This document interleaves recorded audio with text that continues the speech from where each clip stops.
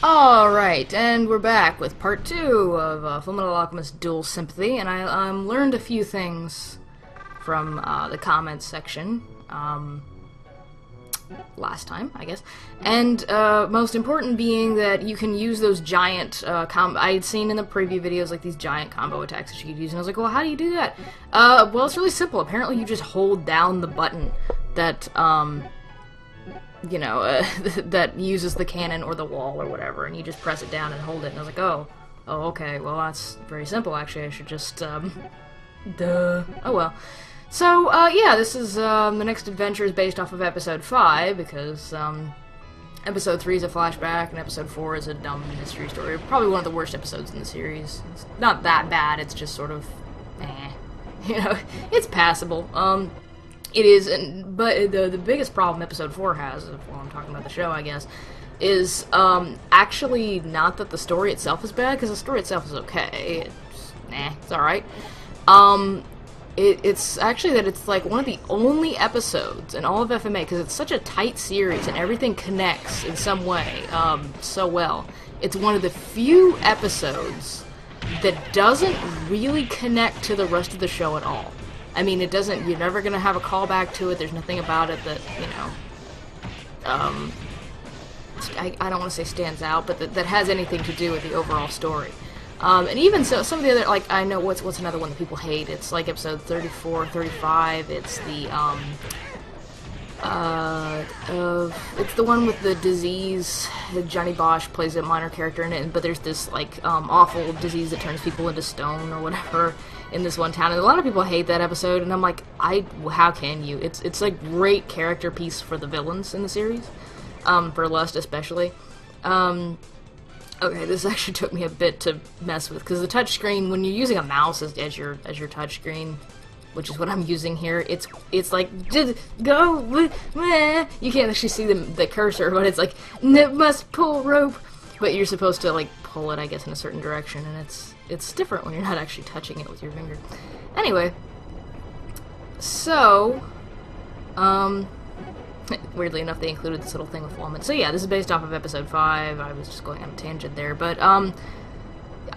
you know, the only episode, I do mean the only episode from the original series that I can't defend, that I think was a stupid episode, should not have been made, serves zero purpose to anything or anybody, is the Siren episode. And I think some people actually like that one. I don't know why, but that one, like, both doesn't have anything to do with the overall series, and it doesn't even fit the tone. It's just dumb.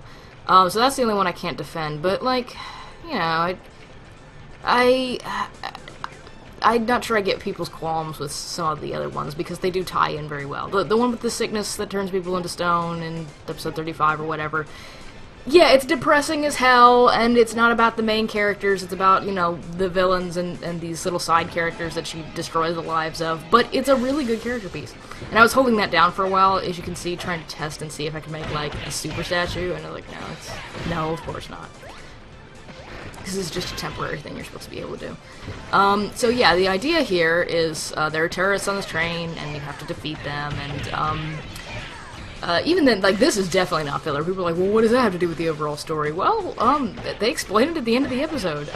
But yeah, there's the guys come out of these little cubby holes, particularly the big guys with the machine guns, so you gotta close off the cubby holes or else they'll shoot you, because machine guns really, really hurt in this.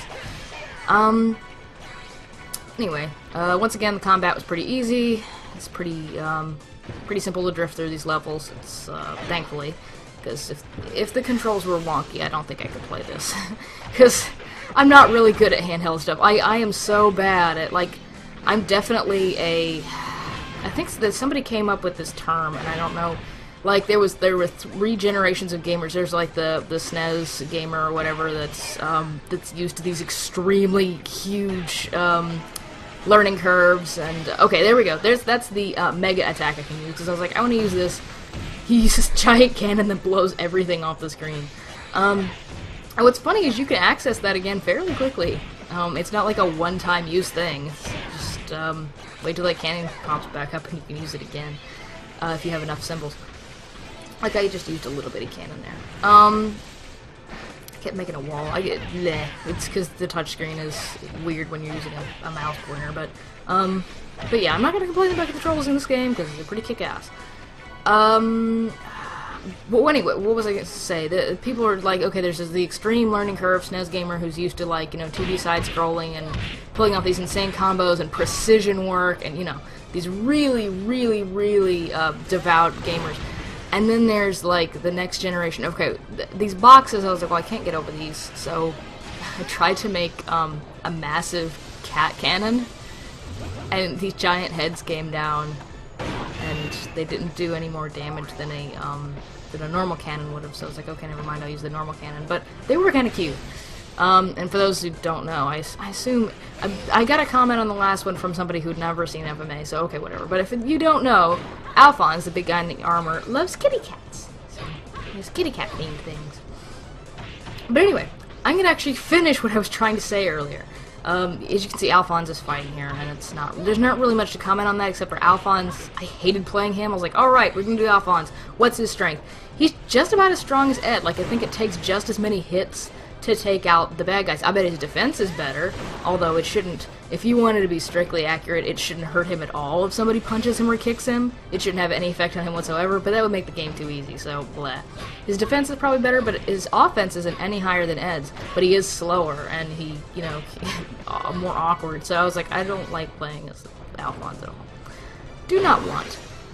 So anyway, there's the, 2D gamer, and then there's the 3D gamer, and I fit in this category, who are used to having it a little easier and want an immersive experience, when they game and stuff like that. And it's more about the experience than it is the gameplay, but it's still sort of about the gameplay, and they're used to some manner of difficulty and blah blah blah blah blah. But mostly they're the middle ground, and then you have this newer generation who are getting into the more high-res games and the online game, and for them, it's so much about the experience, and it's about multiplayer, it's about having online access, and it's about being completely immersed in it, even if the gameplay is like minimal to not. Like, okay, one way you can look at this is if you've seen the evolution of the Prince of Persia games, and how that changed. They have the original Prince of Persia, the 2D side-scroller with the more realistic platforming where you fall 2 inches and you die. And then you have the first 3D iteration of Prince of Persia, and those sequels, and they had this more comprehensive story, and I failed that, so I gotta redo it. I have to redo the whole level if you fail that one thing, because I think I touched the wrong dot. You have to touch these dots in an order. Anyway, so, yeah, the second Prince of Persia has more comprehensive story or whatever, and a lot of it is about the visuals or whatever, but there's still a lot of, there's a lot of combat going on there, and, blah, I don't know what I was saying. Again, gaming is not my forte. I am not the type to be talking about this, but it is something I noticed. Blah. So you have a lot of combat going on, yet the platforming is more immersive, blah, blah, blah, but there's still a gameplay element. And by the time you've gotten to the reboot of Prince of Persia, you have this third type of gamer, where the voice acting is stellar, the visuals are great, or whatever, but it's all quick-time events, the whole game. I haven't actually played this one because I don't own the system, but I was curious, and I watched a walkthrough of it a little bit. Not very far. I had watched, like, the first 45 minutes or so of the game, and I was like, okay, I get the idea. This is going to be really repetitive and boring. And, yeah, it's like all these quick-time events and constant cutscenes and stuff like that.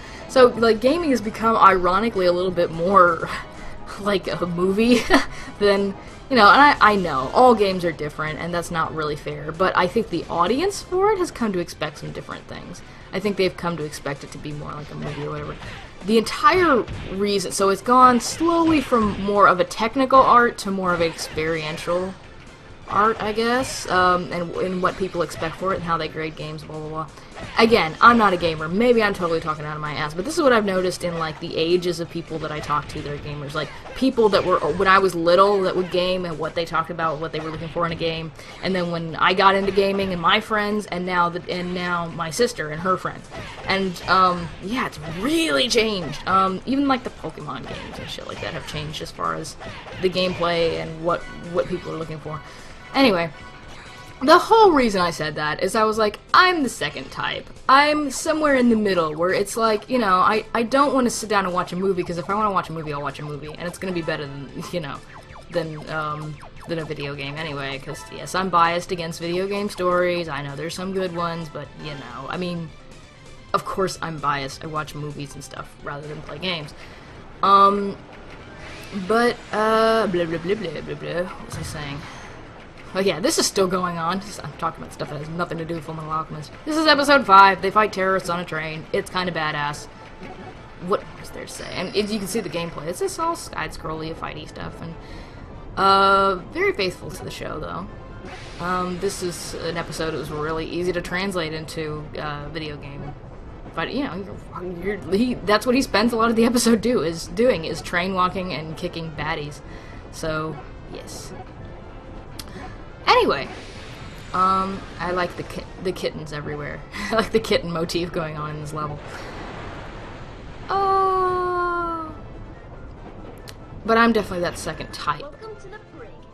Oh, that's so cute. They actually had his "Welcome to the Brig" line in there.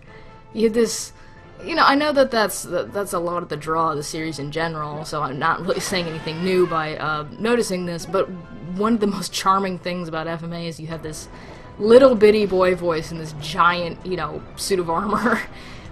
He's, you know, he's invincible and he should be very monstrous or whatever, and then he's just this cute little kid, and he's very sensitive, and it's cute.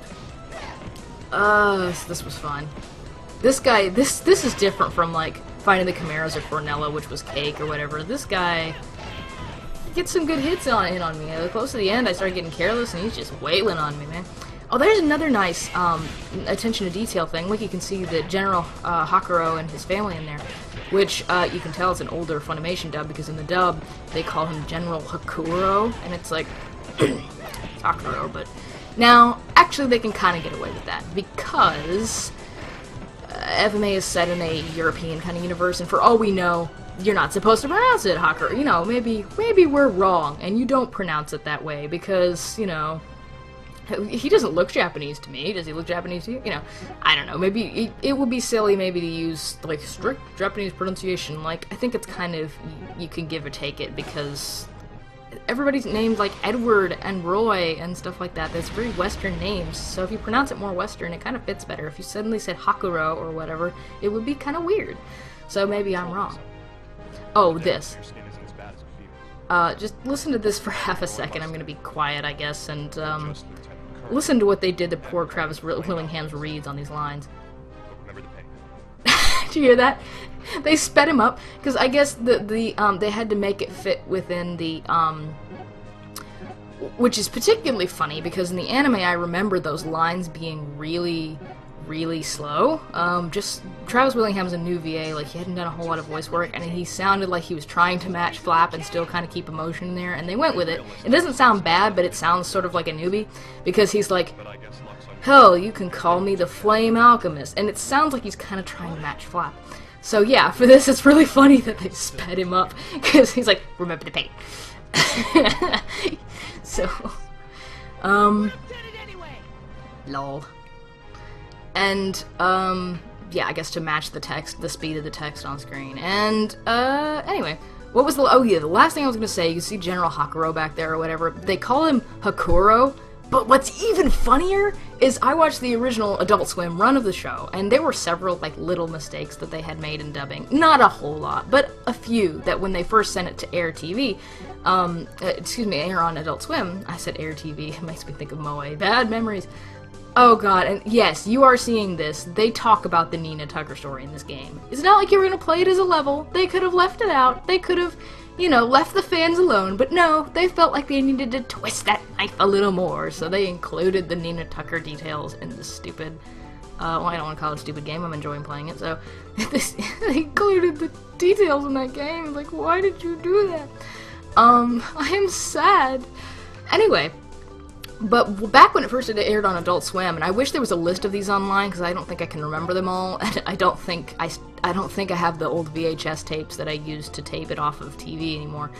If I do, I need to go back to my parents' house and find some of those old tapes and see what's on them, because in the original, when they first dubbed the series and they put it to air on TV, they changed this for the DVD release. They changed it and they made sure everything was in line, whatever. But he calls him the terrorist leader calls him General Haruko, which is like a girl's name.